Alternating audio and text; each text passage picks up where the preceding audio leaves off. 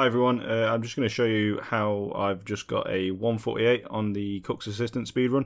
I'll do a quick commentary while I'm running it so you can understand the best way to do it if you're looking for a bit of a guide as well. So as we enter to start it, we want to make sure the cook is placed in this position because you're not going to have to move to pick the pot up then. What's wrong?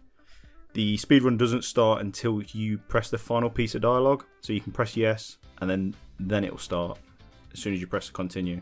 So you pick the pot, run towards the farmer near the patch, just speak to her, and you want to use options 3, 2 and 1. This will give you a bucket of compost which you need to empty out onto the floor.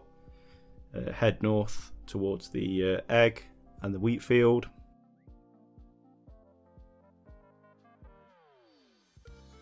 So collect the egg.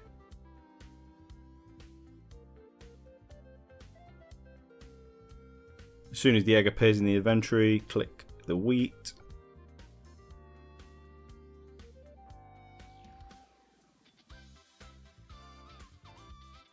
As soon as the wheat appears, click climb up the ladder.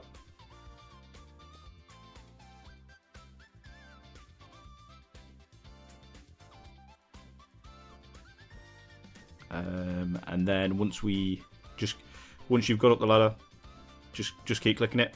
Click flour, the hopper. As soon as that disappears, onto the levers, down the ladder again, straight to the flour. So the flour appears, you don't have to really wait for anything, it appears straight away. So then as soon as you've got the flour, head to the cow.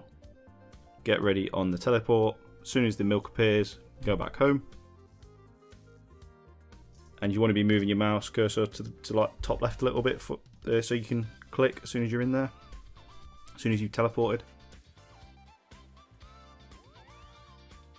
So as soon as you teleport, click on the inside of the door. Don't click straight on the cook. As soon as you've got there, click the cook and just hold space. Skip through the dialogue and you should get it. There is a couple of improvements I could have made potentially here, but I'm quite happy with that 148. So yeah, hope it helps. Cheers.